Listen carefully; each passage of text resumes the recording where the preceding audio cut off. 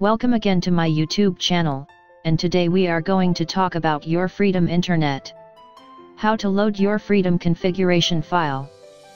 Firstly, you need to download and install your Freedom VPN from Play Store or Google.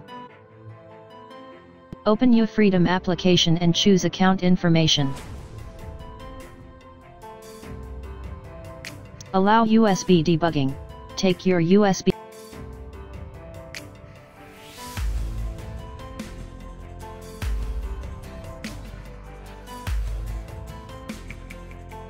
Choose Backup/Restore.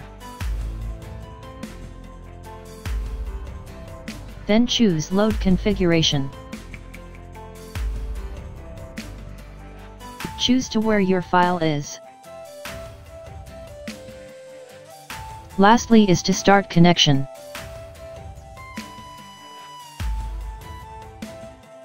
If you don't have configuration file, contact me and I will send you the file.